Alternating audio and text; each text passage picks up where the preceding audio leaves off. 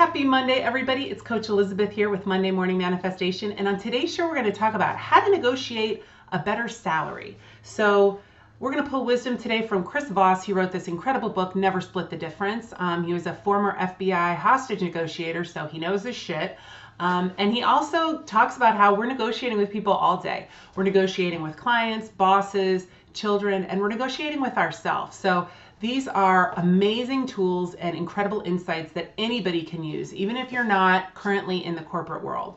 So first off, he says, let the other guy go first. So I feel like most of us know this, but it's really hard to do, right? So if you're trying to negotiate for a higher salary, your boss already has a range in mind, a certain percentage increase that they're willing to give. But the thing is that at least when I was managing people, I was given a budget of money, and it was really up to me to decide which percentage of that I wanted to allocate to each one of my team members. So there is some wiggle room here. There is an opportunity for you to negotiate a higher piece of that pie. But one of the key things is you have to let them talk first. Because you could go in and say, 5% on my base is what I want. And you feel really good about that. But you never know what the other side was going to come with. Were they going to come with 10, 20, 30? You have no idea. So let them talk first. Fight every urge in your body to say something first. Sit there in silence. Be comfortable in the silence and let them go first. The second tip is to establish a range. So I tell clients this all the time when we're negotiating their salaries. A lot of times it's for new jobs. Sometimes the recruiter will say, oh, this is our cap, right? And even though that cap might be where you are right now, you want to establish a higher range. So say the base on a job is 150. You want to go in there and say that you want maybe 160 to 185, right? You want to go in with a higher number, and hopefully they'll settle on the lowest end. So your lowest point of your range should always still be a point that you're still very happy with, right? That you're still very comfortable with. Because odds are they're always going to try to get you to come down. And with this, sometimes they'll say, oh, well, I said 150 and you said 165, so let's split the difference.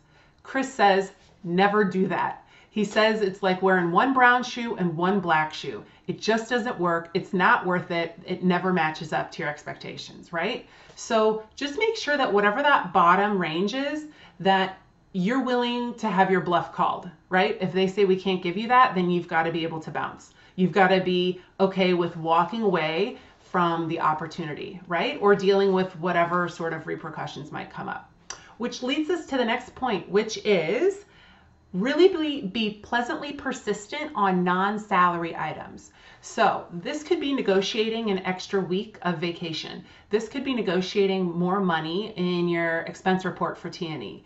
This could be more time working remotely, right? Maybe you ask for 2 days to work from home, something like that. There's a couple of things that can happen with this. So your boss can either say, okay, yes, I can give you that, right? And you have to be persistent about it. Don't be like a dog with a bone.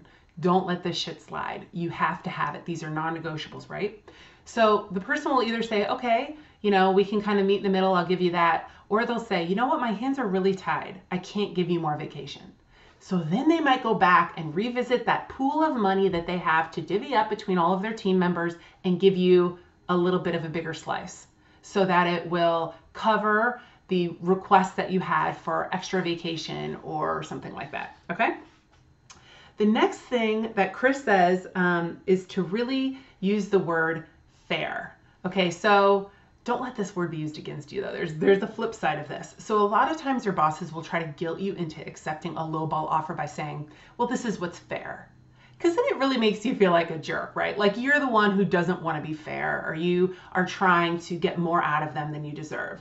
Well, just recognize that. If they start throwing around the F word, fair, it's a manipulation technique. But on the other side, if you can get them to come up to whatever, the low end of your range was, then you can express your contentment by saying, I think that's fair. Instead of, cheering, screaming silently in your head. Just say, okay, thank you very much. I think that's fair, right? And move on. But watch out for that F word. The other thing Chris says to do is to really try to kind of establish an emotional connection with them. So you can say, if they're saying, I can't give you this amount of money, you can ask, how you can justify getting them to that number or something like that, right? Like, what can I do? How can we make this work?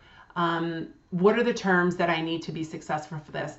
And also ask them, kind of get to the root of why they don't want to give it to you. What are their fears? Are there fears that maybe your counterparts will find out that you're making a sick amount more than they are? Is your boss afraid that maybe if he or she gives you more vacation time, that you won't be as present and involved? Or that if you work remotely for 2 days a week, that you won't meet deadlines? Ask them kind of point blank, like what you need to do to make them feel comfortable with this, right? Because it's never really about the money. They always have some sort of budget. There's always flex space. They always are planning on negotiating. A lot of times where we cut ourselves off at the knees, especially women, is we're trying to be likable. So we don't even try negotiating. But you really need to wrap your head around everything being a negotiation. You can use this with your spouse, with your kids, with your family members, whoever it is.